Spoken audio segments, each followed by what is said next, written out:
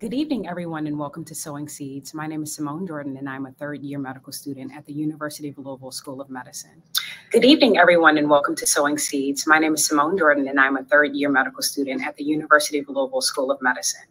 Good evening, everyone, and welcome to Sowing Seeds. My name is Simone Jordan, and I'm a third-year medical student at the University of Louisville School of Medicine. Good evening,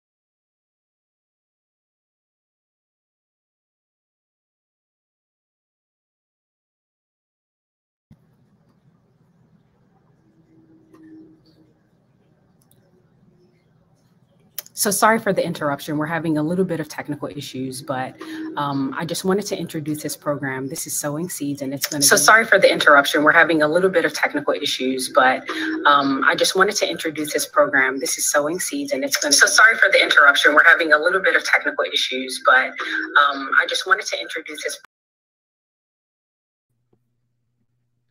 Hi, I'm sorry. My name is Daniel Nyancho, second year. We are having a little bit of technical difficulties. Hi, I'm sorry. My name is Daniel Nyancho, second year. We are having a little bit of technical difficulties. Hi, I'm sorry. My name is Daniel Nyancho, second year. We are having a little bit of technical.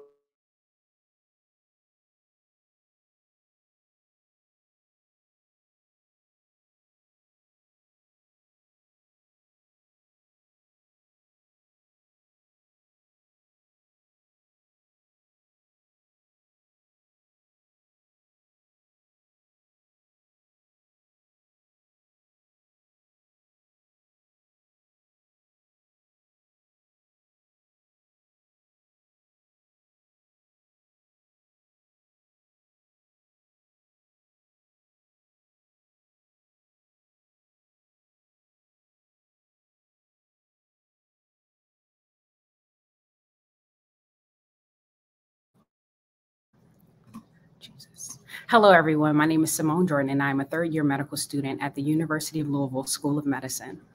This is going to be a program. Hello, everyone. My name is Simone Jordan, and I'm a third-year medical student at the University of Louisville School of Medicine.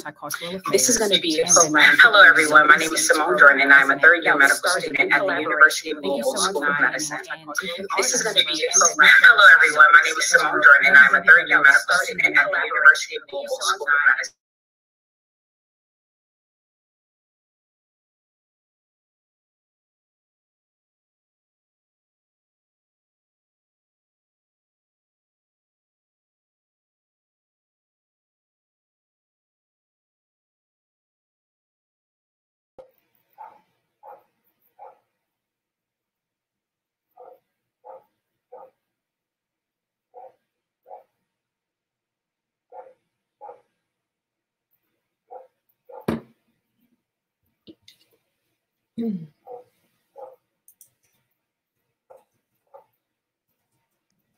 Hi, Dr. Jefferson. If you could introduce yourself and tell us a little bit about your background and how you ended up in otolaryngology. Hi, everyone. Thank you for inviting me to participate in this panel. My name is Gina Jefferson. I am a head and neck surgical oncologist, and I perform microvascular reconstruction. I came to the field of otolaryngology kind of as not as a straight arrow. I was an engineering major in undergrad. I pursued a master's of science in biomedical engineering. And then during that graduate school experience is when I determined that I actually wanted to become a physician. So with my background of running track in college and doing engineering, biomedical specifically, I was interested in orthopedic surgery. When I went to medical school, I still remained open-minded, but I was really focused on ortho, did several electives during my third year, and each time I just did not fall in love with the specialty as I had anticipated. So I ended up matching in general surgery. I matched at Howard, where even though there's not an otolaryngology program, there are subspecialists that included otolaryngology. So as a general surgery PGY1 and PGY2 at Howard, I was exposed to otolaryngology for the experience of endocrine surgery. But otolaryngologists obviously do more than thyroidectomy. And so I was exposed to a patient that underwent laryngectomy. And from that, I fell in love with ENT. I took a year off after my second year to do research at Charles Drew University in Los Angeles with their Department of Otolaryngology, applied, matched. Charles Drew ended up closing. I completed my residency in ENT at Loma Linda, and then I pursued fellowship training for head and neck oncologic surgery and microvascular reconstruction at the University of Mississippi. I think Simone asked in our email to include what we love most about otolaryngology.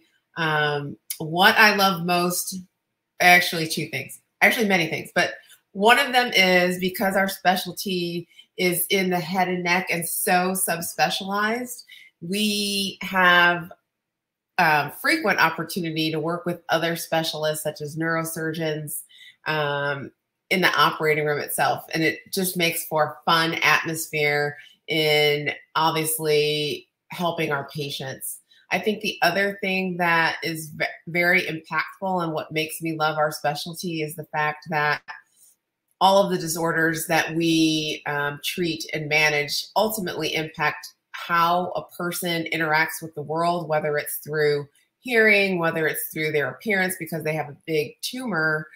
We are really impacting someone's quality of life.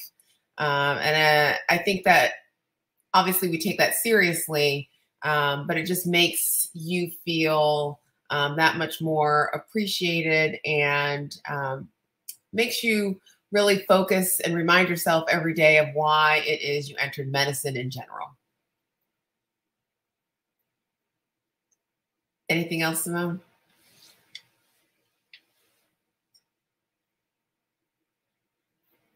Anything else, Simone? No, thank you so much, Dr. Jefferson. We're going to add the next panelist in.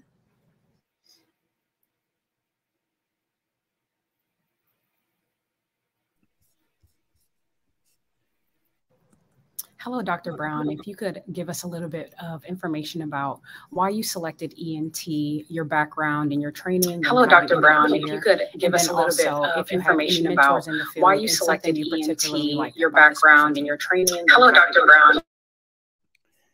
Thank you very much, Simone. It's a pleasure to be here with everyone tonight. I'm a pediatric otolaryngologist at Michigan Medicine, and I also have the honor of serving as the Associate Dean and Associate Vice President for Health Equity and Inclusion at Michigan Medicine. I grew up in the inner city of New Jersey, so I was a first-generation low-income, from a low-income family. So first one in my family to go to college, and I went to Brown and then Harvard for medical school. Like Dr. Jefferson said earlier, you know, I actually initially thought I was interested in orthopedic surgery because I'm an amateur musician and use my hands a lot. And so my first kind of exploration in medical school was in orthopedics, and my first 3 publications are in hand surgery. And I stumbled upon some famous study about glenoid version that people still use. But then I realized that wasn't the field for me. And so I had some Black mentors who were a few years ahead of me at Harvard who were thinking about otolaryngology. And so I explored the field more, and I also had some interest in hearing loss. I took a sign language course in college, and I also realized I could use my personal interest in music as far as hearing and voice in this field. And so I chose otolaryngology after I did a rotation and realized that I liked the diversity of the procedures, from very simple and taking 30 seconds to put in ear tubes to very complex, like doing head and neck cancer, like Dr. Jefferson. And a lot of the things are quality of life. And so when we help people hear for the first time, or hear or restore their hearing, or we help them swallow better, or we help them smell better, or we help them, restore their speaking, these are all things that make us really happy.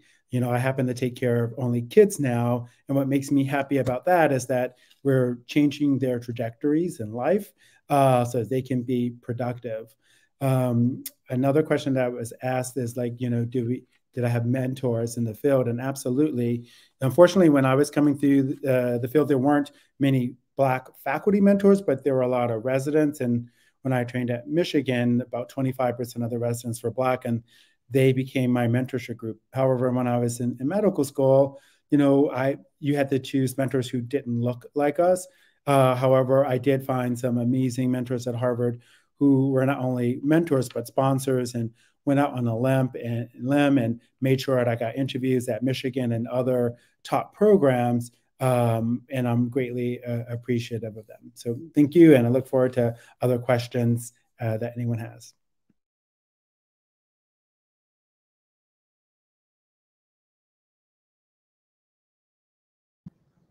Thank you so much, Dr. Brown. And then our next panelist is going to be Dr. Tamara Watts. And Dr. Watts, if you could just give me a little bit of information about Thank you so much, Dr. Brown. And then our next panelist is going to be Dr. Tamara Watts. What made you and Dr. Watts, if you could just give me a little bit of information about Thank you so much, Dr. Brown. And then our next panelist is going to Good evening, everyone, and thank you for the invitation. I am a clinician scientist or surgeon scientist. I have a PhD in physiology. I went to the University of Maryland, did the MD PhD program there, and I did primarily a microvascular fellowship, but when I got my first grant at the University of Texas, I transitioned out of that. So I mainly do head and neck oncology, and I have a basic science research lab where we are interested in understanding how tumor microenvironment, stem cells, and cancer-associated fibroblasts contribute to poor outcomes in head and neck cancer, the role of targeting these cell populations specifically to improve chemotherapy and radiation response. And we recently had some pilot work funded in the arena of racial disparities, looking at specifically biologic drivers that may underlie changes we see with respect to overall survival with Black patients with HPV oropharynx cancer compared to white patients, as well as in general, the poor outcomes that Black patients with HPV negative squamous cell carcinoma have compared to all other self-identified racial groups. I recently took on a new role in the Duke Cancer Institute as the Associate Director for Equity, Diversity, and Inclusion. And in that role, be working on impacting workforce decisions and retention and succession planning across all the departments that interface with the Cancer Institute, from the clinical departments to the basic science departments. What I love most about otolaryngology really is the opportunity to take care of a wide variety of patients. I really enjoy asking questions at the bench that directly impact the patients that I take care of in the clinic and in the operating room. I really like the camaraderie. That's probably one of my favorite things. So I get to participate on panels like this with one of my best friends. I just got out of the operating room with another dear friend. So the opportunity to take care of patients with people that I admire and respect is really a joy of the work. With respect to mentorship, I'd say my greatest level of mentorship It was not within the field of otolaryngology, but my research mentor, who is a world famous gastroenterologist, it goes to show you, you do not necessarily have to find mentors that are in your exact field. Dr. Powell has really been helping my career. I attribute my success thus far to date to the relationship that we have. And he's just been instrumental in helping me develop as a scientist. And so I guess that's kind of would wrap up. My path was not straight and narrow. So in the times I get nervous about talking about how I got here, because I didn't come here by any direct means. I had no grand plans, even though I spent 8.5 years, 9 years in graduate school and medical school. But it goes to show you that with good training, you can transition into really whatever you may want to do with your career. You may want to do with your career. Our next panelist is going to be Dr. Faison, who's going to join us from the University of Michigan. You may want to do with. Hi, everyone. My name is Shannon Faison. I'm a fifth-year resident at the University of Michigan, originally from Columbus, Ohio, born and raised there. And I went to DePaul University in Greencastle, Indiana, majored in biochemistry. Knew I wanted to be a doctor from pretty early on in my life. But I got pregnant my senior year of college and delivered a baby boy who's now 11 years old. His name is Aiden. And I went to medical school at Ohio State. That was through the MedPath post-baccalaureate program. And that's a program where you do a year's worth of graduate level coursework, retake your MCAT, and matriculate into medical school if you complete that successfully. And my introduction to otolaryngology was during my first year of medical school. There was a curriculum called Career Exploration Week, where different specialties come to give presentations, and otolaryngology was on the surgical subspecialty day. And I remember sitting in the front row, the little hairs on the back of my neck standing up, hearing about the breadth and depth of otolaryngology, and seeing kind of all of the amazing surgeries, the fellowship opportunities that were available. And I remember looking at the slideshow and not seeing anyone who looked like me. And so immediately after the lecture, I went to Google and looked up Black otolaryngologist in Columbus, Ohio, and I found Minka Schofield, and she was a general otolaryngologist at Ohio State. And so I connected with her, started shadowing in her clinic and in the operating room, and we created a really long mentorship relationship that was very beneficial. I also met Dr. David Brown during medical school as well when I rotated at the University of Michigan for my away rotation. And I just, again, loved the breadth and depth and all of the unique skill sets and surgical skills I'd be gaining. And operating in the neck is my favorite anatomy of all time, and operating around delicate cranial nerves and total laryngectomy is still my favorite surgery with bilateral necks. And so I understand that Dr. Jefferson, having seen that surgery, is literally my favorite. And, speaking to mentorship, without Minka Schofield or David Brown, I'm not sure I'd be here, really addressing my confidence, imposter syndrome, giving me the skills and the strategies to be a successful student and now clinician has been so beneficial. And I've always been looking forward to carrying that forward in the way I mentor medical students. Always been looking forward to carrying that forward in the way I mentor medical students. We're going to have Dr. Jackson, who's a resident from Vanderbilt University. Always been. Hi, everyone. I'm Jared Jackson. I grew up in Memphis, Tennessee. Went to Howard University for undergrad, and then went to Howard University College of Medicine for medical school. In terms of how I got into the field of ENT, so growing up, probably around in my high school years, I shadowed a family friend, Dr. Neil Beckford, who's an otolaryngologist in Memphis. He went to medical school at Howard and then did his residency training at the University of Pittsburgh. So I kind of, in high school and college, I would shadow him during my breaks. And so going into medical school, I already had a little bit of kind of basic knowledge to the field of otolaryngology, and was kind of primed a little bit to, already understand about the specialty a little bit, and got to see it firsthand, both in the OR and in the clinic. So I wasn't dead set on it going into medical school, but I did have a really good, I'd say, knowledge base kind of what the field entailed.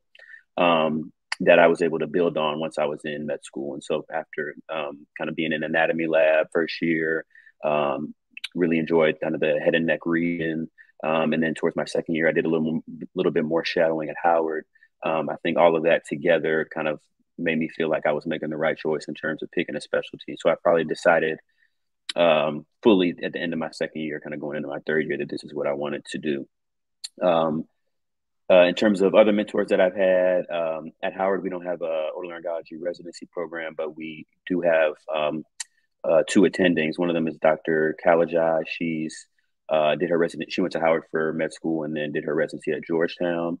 She's general ENT, so she sees a wide range of things within the hospital and takes care of all the ENT or otolaryngology patients that are there.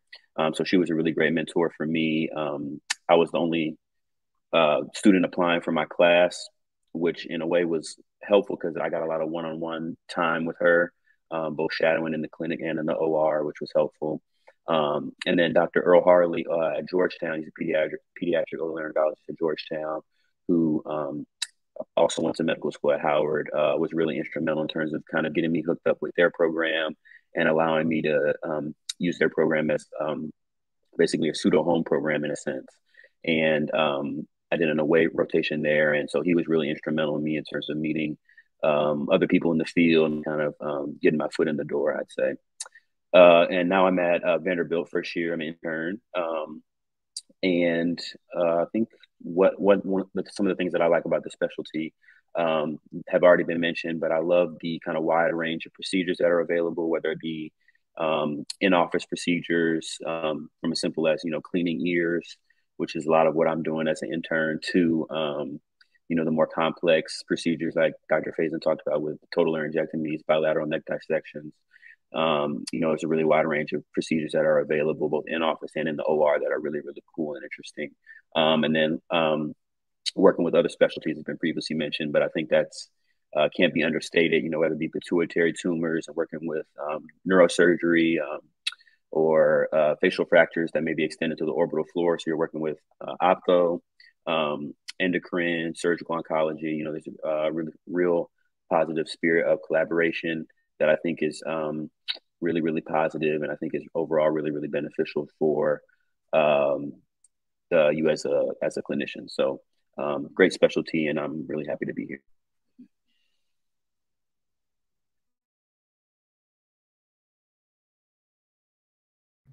Thank you so much, everybody, for your introductions. I guess the first question that I have for you all is, for those of you who have served on Thank you so much, everybody, for your introductions. On selection committees for I guess the first question that I have for you all is, for those of you who have served on, thank you so much, everybody. I think I can answer that. I am the Associate Program Director at the University of Mississippi. One of the things, or probably the thing that everyone looks for, is just a strong, well-rounded applicant. So not someone that just has high scores on an exam or has straight A's, 4.0 GPA. As many of you know, the USMLE has moved to not having a number score for step one. This year it's pass fail, and obviously that will contribute to a focus by residency programs on other aspects of an application. In the past, and the reason why the USMLE has moved in this direction is because many programs notoriously just look at a score first and foremost, throw out a bunch of applications, and then review the others. I think for otolaryngology, that might pose a problem in the transition in terms of how, for the select number of spots that we have available across the country, how it is we go about weeding out the applicants, because the number of applicants regularly outnumber the available spots. So that leaves you, as the medical student interested in otolaryngology, in a conundrum. You really have to focus on developing your CV early on. And it is okay if you begin looking at one subspecialty area and transition into another. That's the whole purpose of medical school, to explore and make sure that you are identifying the specialty that you will excel at. And that is largely in part because you love that specialty area. But that should lead you to really doing shadowing experiences that some of the residents have already discussed in their preparation, and how they have actually acquired mentorship along the way. Also, the engagement in research activities. When I say engagement in research activities, it's not just a spot on your CV that I worked in Dr. Watt's lab. You really should have a focus on having something tangible from the experience that you can actually put on your CV, whether it was a poster presentation, abstract that was accepted, whether it was an oral presentation or a manuscript. I think that you should focus on even preparing manuscripts, even when your research experience produced results that were not what you anticipated. All of these things lead you to what Dr. Watts alluded to earlier. Your research informs how you address patients clinically and vice versa. So all of these things are kind of the foundation of a well-rounded person. Also, we want to know, is the applicant a team player? Has the applicant any leadership experience? So team players, oftentimes we look for people who have been involved in organized sports, for example, leadership, organizing events within their church community, local community, helping others. There's so many things that people often don't consider in their experiences that actually fall into these categories, and they fail to put them on their CVs. I think these are things that you all should really think holistically about, and talk to your friends, family, those that you consider counselors from school, to really identify those other characteristics and activities that really impact your application.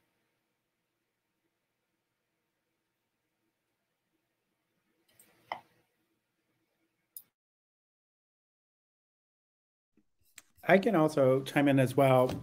I now serve on the selection committee at Michigan, and when I worked at Johns Hopkins, I was the associate program director. And like Dr. Jefferson talked about, one of the first things we look for is a team player.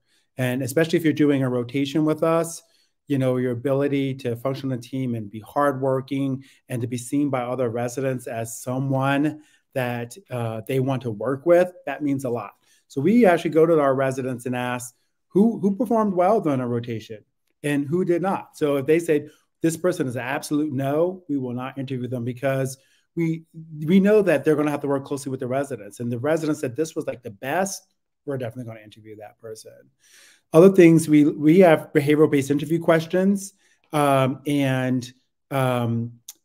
you should expect that at a lot of programs. So look those up and be prepared, because those who don't know what behavioral-based interview questions can be thrown off.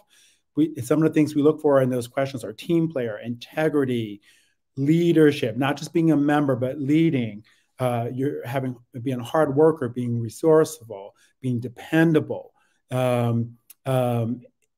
are things that we look for in our residents, so that we can best take care of our patients and be able to trust you in the learning process. We realize that there are people who have challenges in their lives. We all have challenges in our lives. And what I look for is, we want to know what, if you have challenges, if you talk about them, how did you overcome them? What did you learn? And how are you better?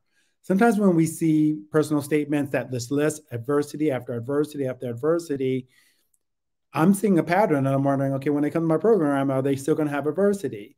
And so be careful as you talk about your obstacles, change them into how you've grown, instead of just listing them, because you don't want to scare people off that, oh, they may have trouble when they're here. We want to show that, wow, this person can get back up and be stronger than before. We do a holistic review as well, which includes like clinical grades, and we actually find that your clinical grades are the best predictor of how you're going to do as a resident, not your step 1 or step 2 scores. But we do look at if you pass step 1 these days, and if your step 2 score, we factor that in, but we don't have a cutoff. We look at every application. And like Dr. Jefferson said, your research, not only have you done research, you need to be able to explain it. If you can't really tell us what happened, why you studied it, what the outcomes were, then we feel that you weren't really a part of it.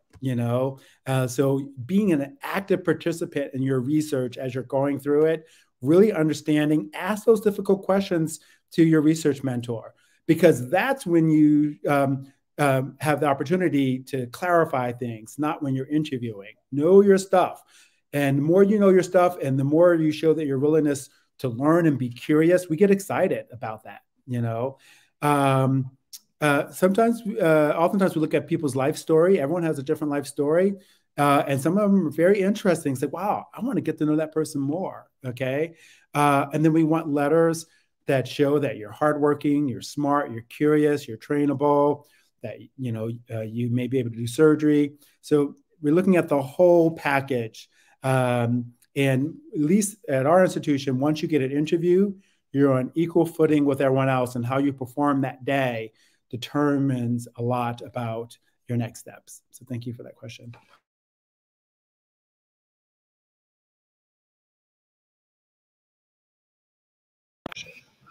Thank you. Although I've sat on the applicant process every year that I have been a faculty member, I don't have anything additional I'd add. Just echo the sentiments that were said, especially the piece about being able to articulate your research, because we will make a note of that.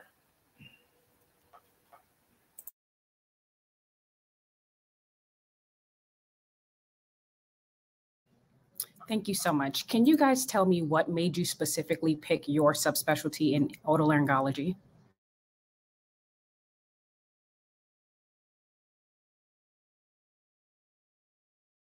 I guess I can start. I'm, again, a 5th-year resident at the University of Michigan, an incoming pediatric otolaryngologist at the University of Cincinnati next year.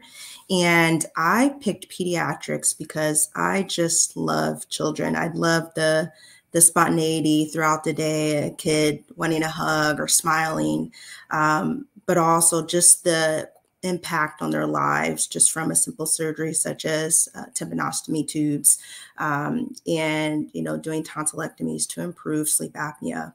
And with pediatrics, you're really a generalist. You do all of the subspecialties. And so I couldn't just pick one. I really liked head and neck oncology. Again, total laryngectomy, bilonex is my favorite surgery, but I also liked sinus surgery. I do like to do ear surgery. I loved airway surgery, airway reconstruction for pediatrics. And so for me, it was maintaining all of those skills and using or just operating and interacting with the patient population that made me the happiest. And that's how I chose pediatrics. Congratulations, Shannon. I chose head and neck and microvascular reconstruction. I think I alluded earlier to the fact that I just fell in love with laryngectomy while I was a general surgery resident.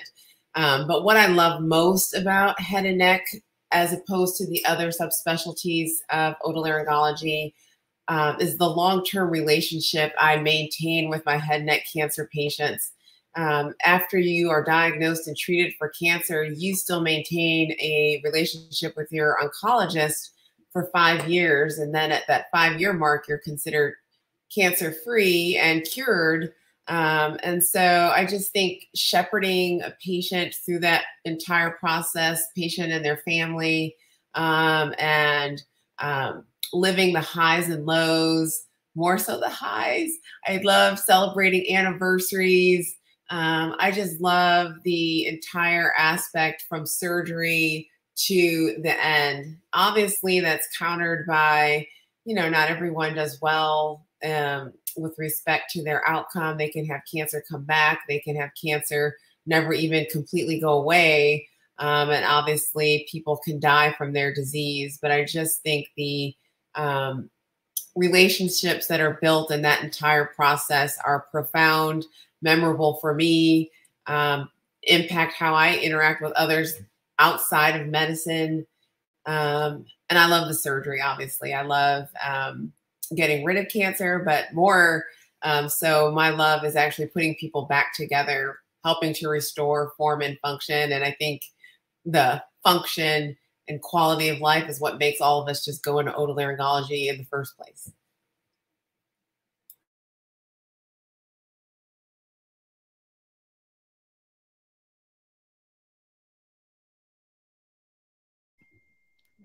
I'll go as well. So I'm also a pediatric otolaryngologist, and I love taking care of kids. I think kids are innocent with a lot of things that they that afflict them, and so they didn't drink or smoke to get their disease, and they have a whole life ahead of them.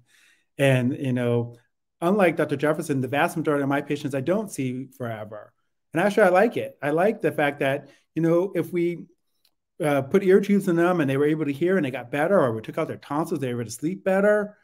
Great, and their lives went on. And then in 20 years, they forget that they even had those surgeries or that I did them. So it makes a huge difference. I also like the variety in my subspecialty. And I also like the fact that in pediatric otolaryngology, you do a little bit of what all the adults do, but you do them on kids. So we do some head and neck, not the same types of head and neck tumors. We do ear surgery, sinus surgery, some facial plastics, a little bit of everything. And that variety is just so exciting. Again, one of the reasons why I was interested in otolaryngology, because we did some of the very simple and quick procedures to the big procedures. And I still get to do all of that in pediatric otolaryngology.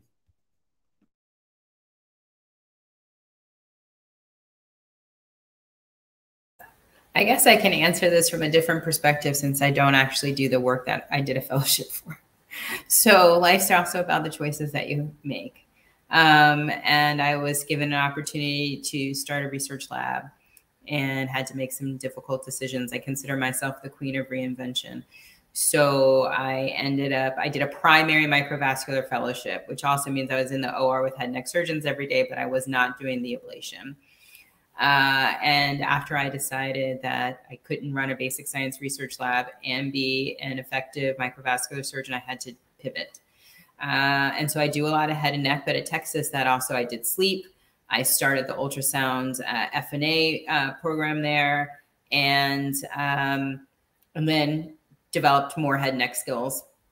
So I never, ever have a problem asking for help. So if I get a complicated head and neck cancer patient that comes in, some of it I don't do. I immediately send to my partners, but others I do want to do. I learned how to do an infrastructure maxillectomy last week. I'll do my own next week. The nice thing about having 12 plus years under your belt is you really just have to see it one time, but you also are mature enough to know that this isn't, something that I should be doing by myself, and, or, the really big whacks I pass off to my partners.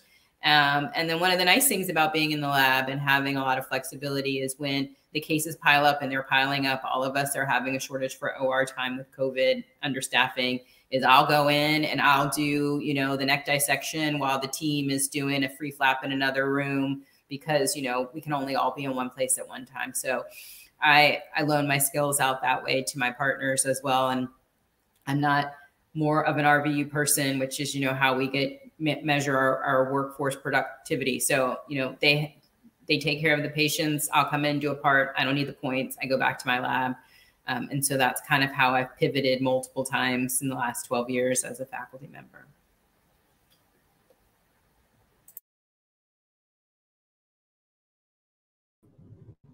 Hi, everybody. I'm just going to hop on here real quick. We are having a little bit of technical difficulties, but I want to be able to get the audience questions in. My name is Amara. I work with Alumni Affairs with Daniel, and we put on Sowing Seeds. So the first question from our audience tonight is from Isaac Solomon, and he asks, I would love to hear any recommendations for couples matching while applying to ENT. Also curious about how best to balance a healthy personal life while in residency. So any one of you guys can jump in and answer that question. Love to hear your thoughts on that.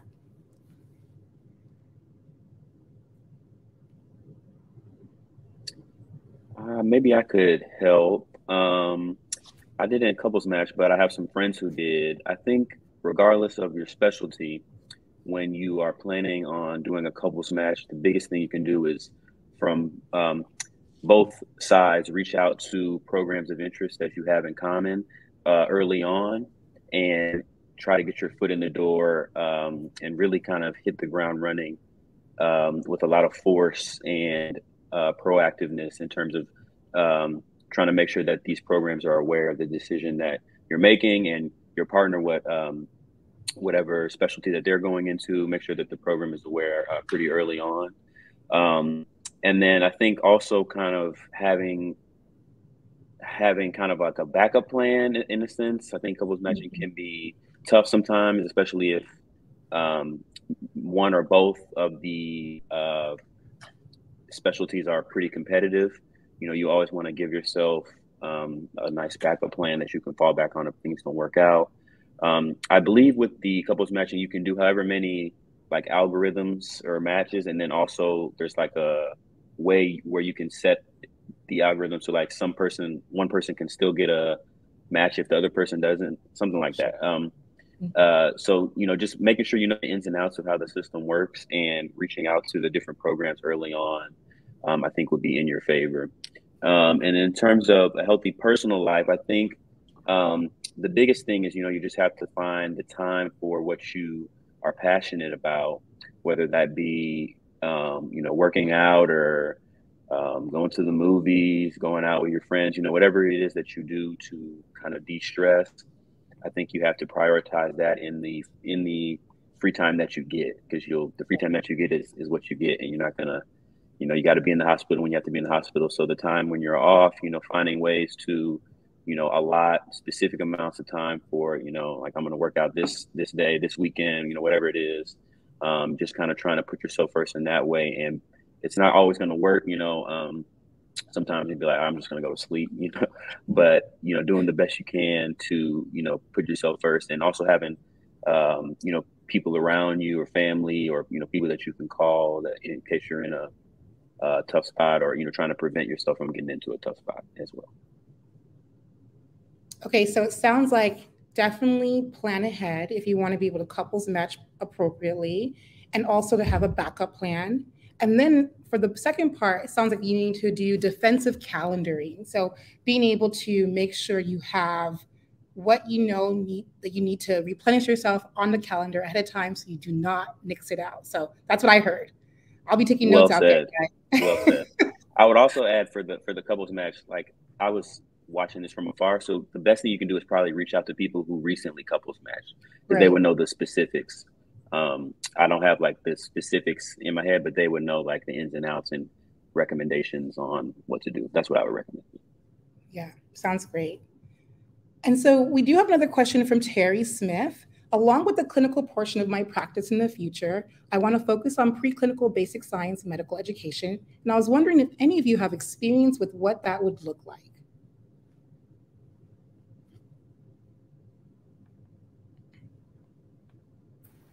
As the scientist, I'm not sure what basic science medical education is. Is that teaching in those courses, like in the first year of medical school?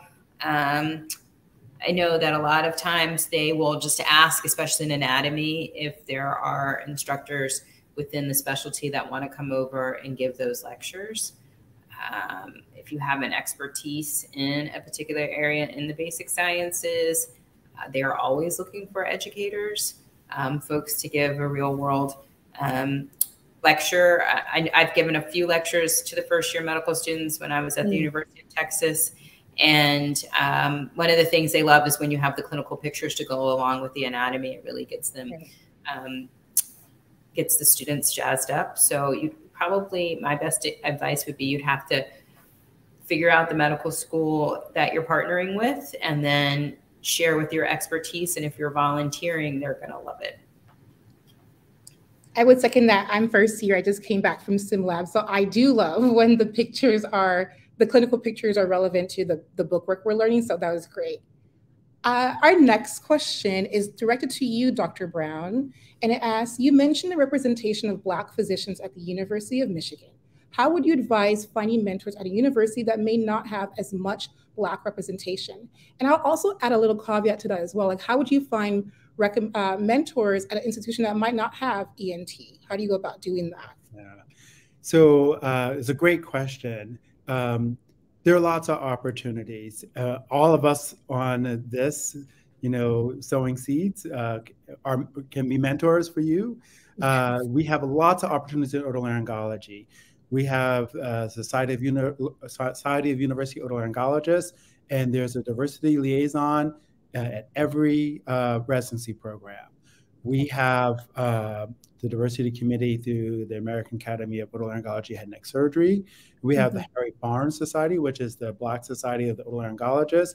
And we sponsor events at our academy meeting every year, and we bring Black prospective otolaryngologists. Dr. Faison started the Black Oto Network during the pandemic, and there's Zooms, and we have online and one-on-one mentorship with individuals. So we realize that some people might be isolated in their own institutions, but there's a strong network of Black otolaryngologists all over. And we learned through Zoom that we can be connected electronically, and so that is helpful.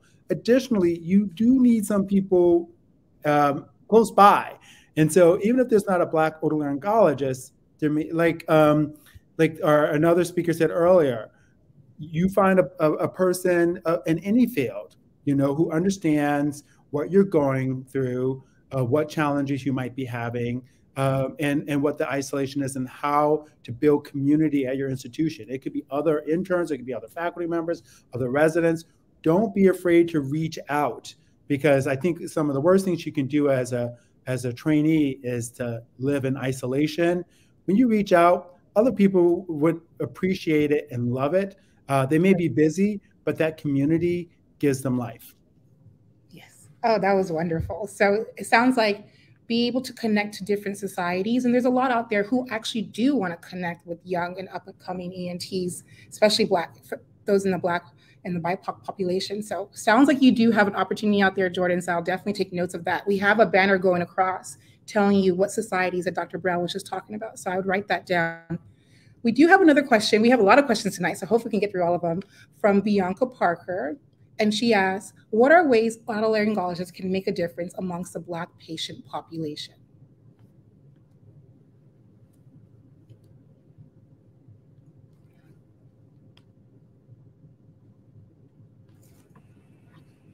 I can take that question. I think there are opportunities for advocacy throughout otolaryngology. At Michigan, we have a free clinic that we host every 3 months. It's called Hope Clinic. It actually was started by Lamont Jones. He's Dr. Lamont Jones. He is at Henry Ford, a facial plastic surgeon, where we offer free care to the community. For children in the realm of pediatrics, there can be hearing screenings that are taken out to the community, head and neck cancer, education events. And so in every subspecialty of otolaryngology, there are ways to go to the communities that may not have access to care, that may not have access to fresh fruits and vegetables, and may not know the education and things in ways that they can prevent disease or cancer or whatever it may be. And so I think that's what's great about otolaryngology, and that is a field that, or I guess an area that we can tap into, that true advocacy and improving access to care. I know that's a passion of mine as well. Yeah, so it sounds like it's we can get involved on like a local level, more on a nuclear level, and tapping into folks who also have that passion like you, and being the agent of change. And what that looks like is actually getting your hands dirty and doing that. So definitely we can make a difference amongst the Black patient population, and also looking at it from the perspective of it doesn't have to just be otolaryngologists. Like what are the social determinants of health surrounding your population that will prevent them from coming to the hospital and actually meeting ENT. So thinking about it from a different lens is really helpful. We have another question from Victor.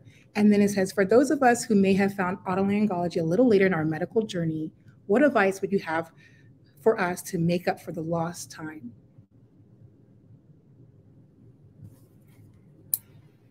I think we see non-straight arrows, I guess you were referred to as bent arrows, more frequently than you probably imagine.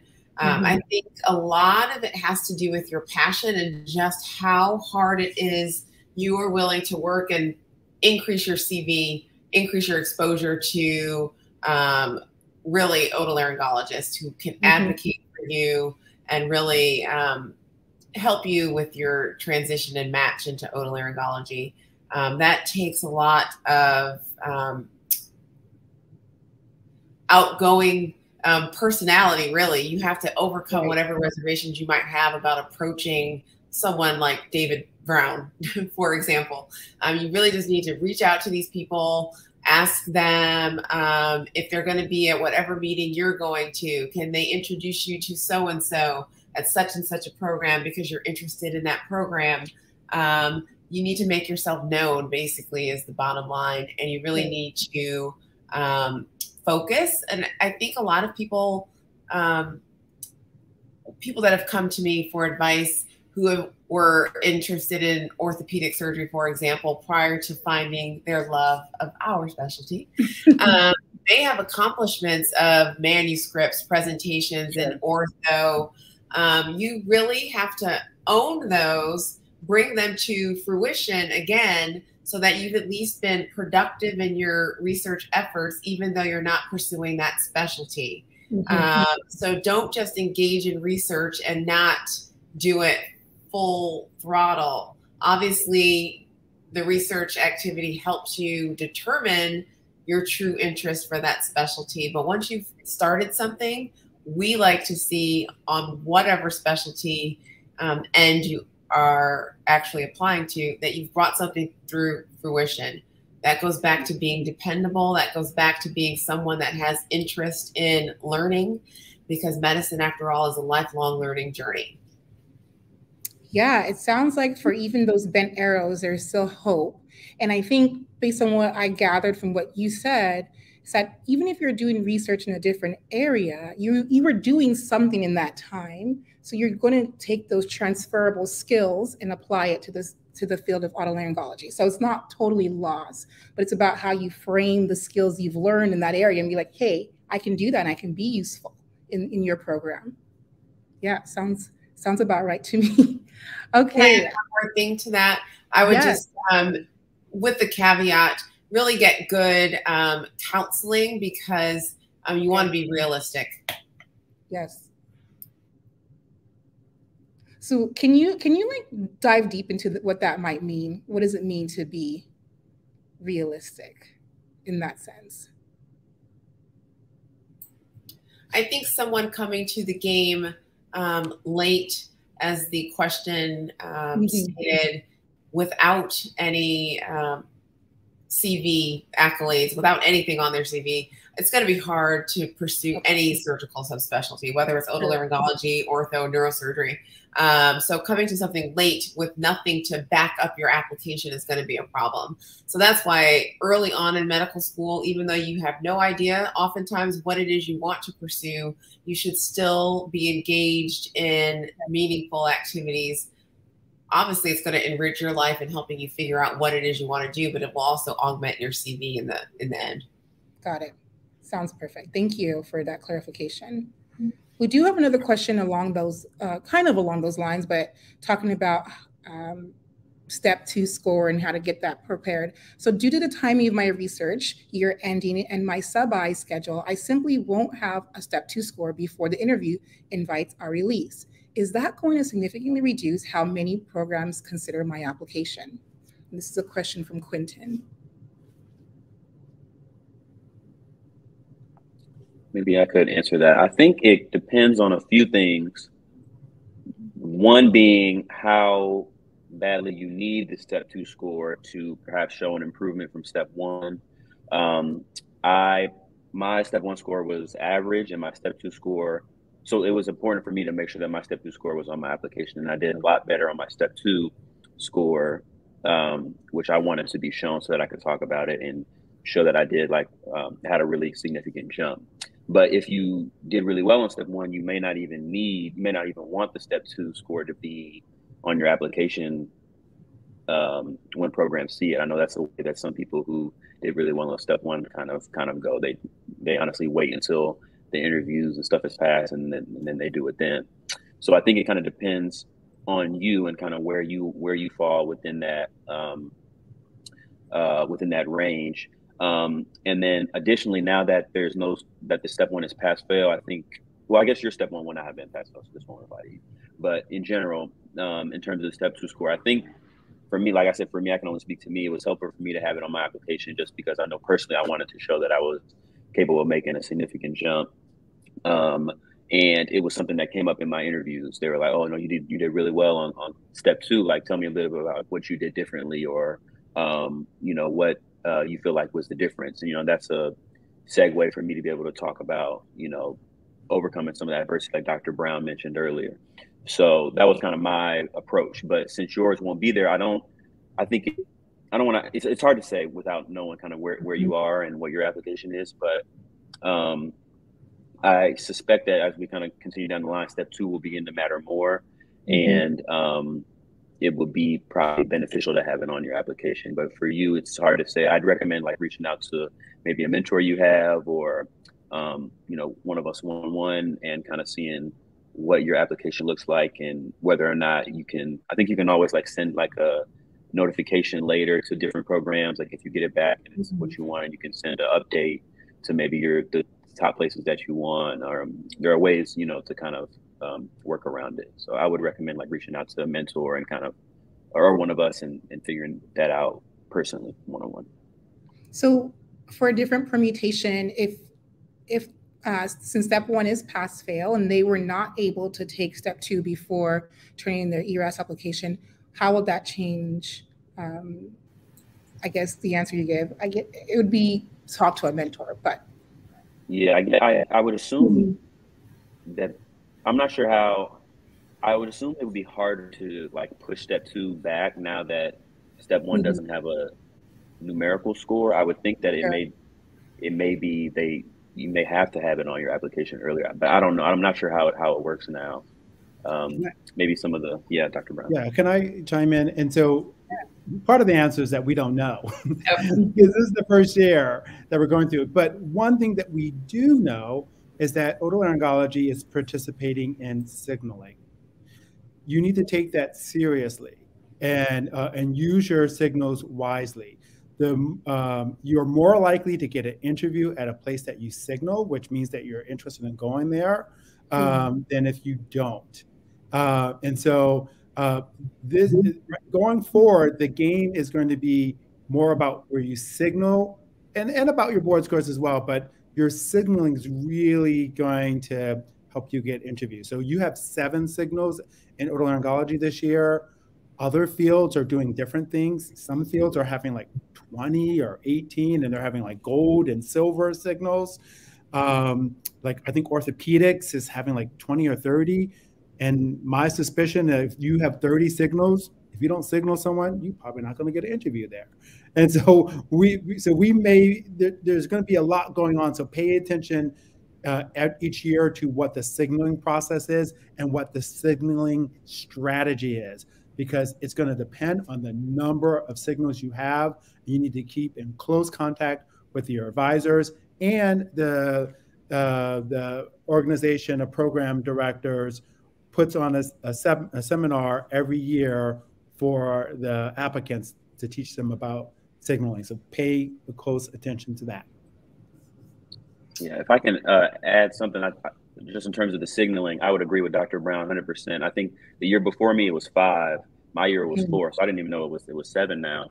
So I had 4 signals. So I had to, you had to really be strategic in terms of like, do I send it to all the top places, but then risk like not giving myself, or not having like, not a backup. There's no backup in ENT, but like maybe places where I feel like I may have a better shot to kind of like secure it up, or do I want to just send them out to all my kind of reach program? You had to be strategic about that. But I did get interviews at 3 out of the 4 places that I signal, and some of those places directly asked me. They're like, "Oh, like we saw that you signaled us. Like, why did you signal us?" Like in the interview. So that to me told me that had I not signaled them, I may not have got an interview. Well, it's hard to say, but I think the fact that I did signal them was a direct directly led to me getting an interview because they brought it up in my interview process. So be strategic about that. Now that you have 7, you have, you know, a little bit more wiggle room to, you know, really show the programs that you're interested in, kind of put your best foot forward. So I would just wanted to agree or kind of second that. Yeah. So signaling is key. I would write that down, and being able to talk to a mentor who can directly look at your case as well and give you specific advice would be great. And if you guys are up for it, can we just do one more question before we close out? I think this one's an important one from Nina Rochelle. What advice would you give a student who has what might have considered a red flag on their application, failure of exam, took a leave of absence, etc., who are interested in ENT?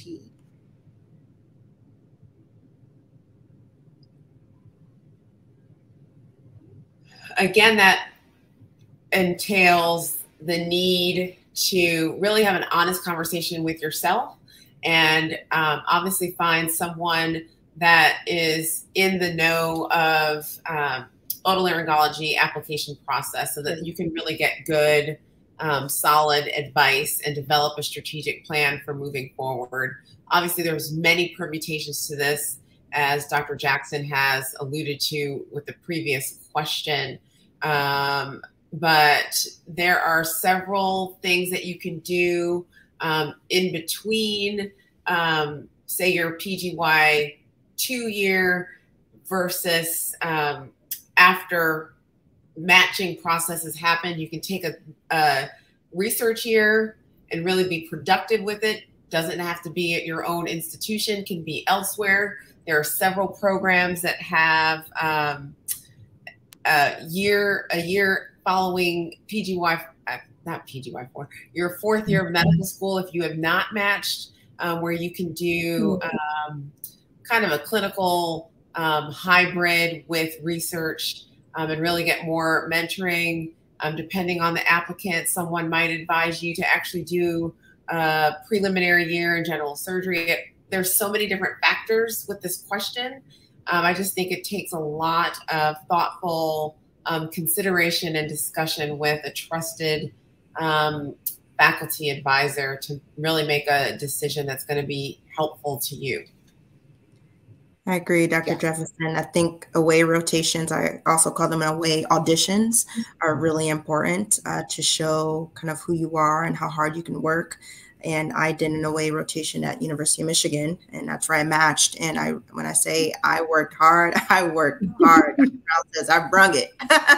And it's really important just to show who you are, because if you don't have the CV that would be considered competitive, and you really believe and you've had that honest conversation with yourself and your mentor that you are still a strong student clinically, but this certain area of your application is weak, then there's a great opportunity to do an away audition and to show who you are, show how hard you can work, so that you can be a valuable member of the team and a member that they need in their program, and really show that you're an asset and not a liability. And so those are great opportunities, and you should talk with your mentors and members of the Black Oto Network, Harry Barnes Society, before you go on these rotations, just to talk about what are the key strategies to be successful, because there is a hidden curriculum, and to talk to those people who are in the field and know the hidden curriculum is really important.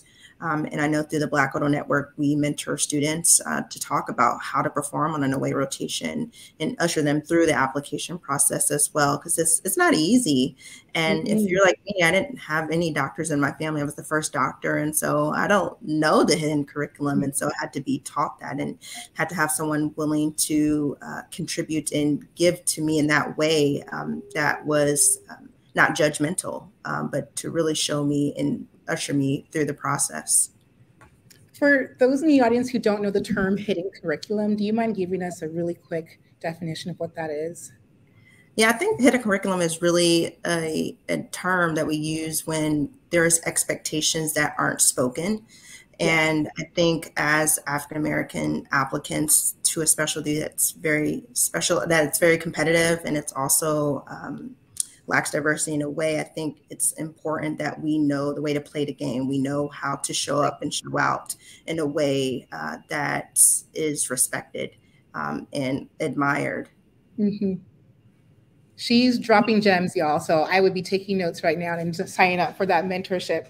So we have come to the end of our sowing seeds tonight, and I would like to end on all of you guys giving your one-liner words of wisdom to our audience, just to prep us up and get us ready for applying, especially for our fourth years who are turning in that application. So definitely we can go around. If you guys have any one word or one-liners, like, we'd love to hear it.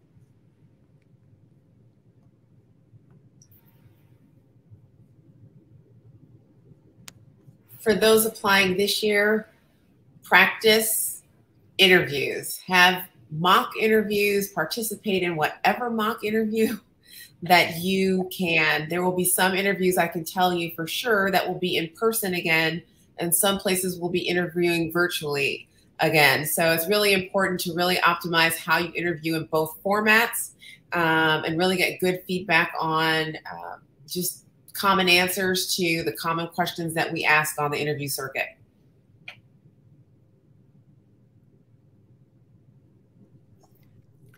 For those who are applying this year, there's some things I would let you know is to study up on the programs that you're applying to. It's almost like dating someone. You want to flatter them with the things that you love about them. So make sure you read up on the people who don't kiss their butts, but make sure that you read up on their research and make sure you know that you are really excited about this institution. And also, I would recommend to know yourself. I actually, when I applied to residency, wrote out a whole bunch of things that I wanted to remind myself, and I read it beforehand. And make sure what you say about yourself is consistent. Yes. What a red flag raises when there's some inconsistency in the application, and I'm like, something's not right here. We can't move forward.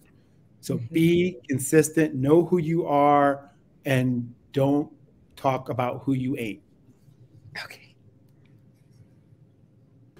I think I'd have 2 quick points. For those programs, Duke as an example, probably Michigan, Pittsburgh, and others that have 7-year programs. If you're not interested in the 7-year program, please don't apply to it. We know that we can clearly tell who's interested and who's not interested in trying to just have their eggs in more than one basket. And so it makes a lot of extra work for those of us reviewing all of those applications. And if you're not able to really articulate a research vision or why it's a part of what you want to do, and that includes global health. So we have a 7-year applicant in global health. So I by no means mean basic science research only. Just make sure that's really a part of your career and why you want that, and be able to articulate that. And then the other thing I would say is, oftentimes, kind of a joke that we say is, I just can't imagine looking across at this person at 3 o'clock in the morning, right? So that's about the energy that you bring to the table. We are in the operating room at 3 o'clock in the morning, and you want to be there with somebody you want on your team, and that energy kind of comes through. And especially the Zoom, you can get, that can be detrimental to some folks, but it is going to be the way of the world. And so I would just say, make sure you bring the energy that you would want, others to see about you. I think I would say just believe in yourself and know what excellence you bring to the table, and know that you deserve a seat at the table. Yes. And I think residency is very challenging, especially in otolaryngology residency, any surgical residency. And so just knowing that going in, that you're going to work very hard, you're going to be very tired, and knowing this going in, I think it's easier to transition and to adapt to challenging situations.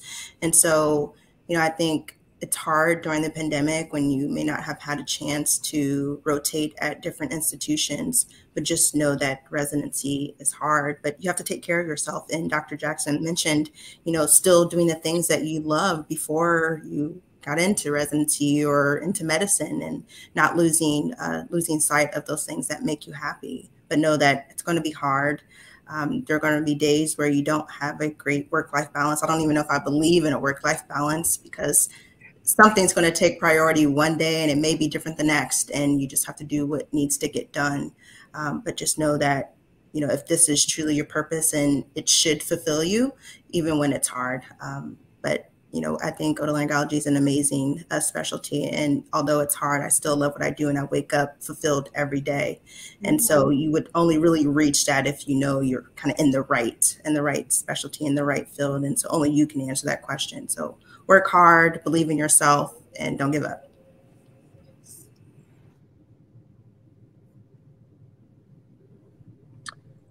I would add, I think a really important thing is to have mentors like at every level, both, you know, starting from like a PGY, an intern like me, all the way up to full-blown attendings. As the years go on, there's a lot of changes that happen to the application process. Like even me, I didn't even know that it was now 7 signals. You know what I mean? So every year there's new updates, there are changes that are made. And to have someone, especially like residents that are kind of close to the application process, that kind of had their ear to the ground, and then also attendings who have been, you know, doing this for a while, who know the ins and outs, have seen all different types of people come through their program, have interviewed all different types of people who have a really kind of macro view on everything. You know, having that whole perspective and range is really, really important, especially when you're applying. The people that I talked to the most were current residents, you know, to get a feel for the different programs. Because like I said, I came from a place with no home program. So I was trying to figure out like, what's the T on all these different places? You know what I mean? It's hard to really know what each place is about unless, you know, you can look at the rankings and stuff, but you don't really know anything about what the actual program is like. So even people, like there are places that I interview that I'm obviously at Vanderbilt, but there are places that I interview that I can, you know, help give some perspective on, or things that I've heard, you know, et cetera, et cetera. So I think having mentors at every level, but especially when applying, you know, having residents that you can talk to kind of run different things by, and, you know, practice your interviewing, going on aways. You know, we could do a whole one of these Sowing Seeds about aways. Yes. And, you know, it's kind of funny being on the other end and like observing away students. There are things that you notice or see, and you're like, versus like things that you're like, oh, that was really, you know, that was really, really impressive, you know, that I think it's hard to, you're so in your head as a 4th year, you know, and a sub-I, like trying to make sure you do everything right, that, you know, it's important to just kind of take a step back and get the whole picture, which I think talking to people who have done it before and are in the place where you want to be can be helpful with. So just reach out to people. That was one of the things I did. I reached out to anyone. I don't care if you're going to email me back. Someone was going to email me back. So I'm sending out emails to whoever, and I think it really helped me. I got some great letters that way. I had a poster that I presented at Academy. At Academy, I'm trying to meet as many people as I can. You know, so taking initiative, being proactive, I think will go a long way. Especially for like if you don't have a home program or you found this late, you know, really making that proactive nature of yours shine through is really, really important. And I think you can tell when you're interviewing people or when you're interacting with them through a sub-I, the people that are really, really proactive and that are, you know, really trying to make this happen. So that would be my advice. Have mentors at each level, and then just go get it if it's really what you want. Yes. And with that, we're going to close out Sowing Seeds tonight. Thank you. Thank you. Thank you again to our amazing panelists. We appreciate your support of the SNMA. We could not have done this without you. For those of you in the audience, I encourage you all to follow our Instagram at SNMA_official, on Twitter at SNMA, and like us on Facebook. But most importantly, if you're not a national member, become one. Please visit the snma.org to sign up and get connected.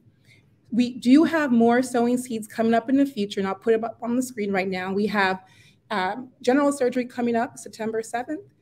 September 21st, we have dermatology, and September 28th, we have OB-GYN. I encourage you all to continue to tune in to our Sowing Seeds.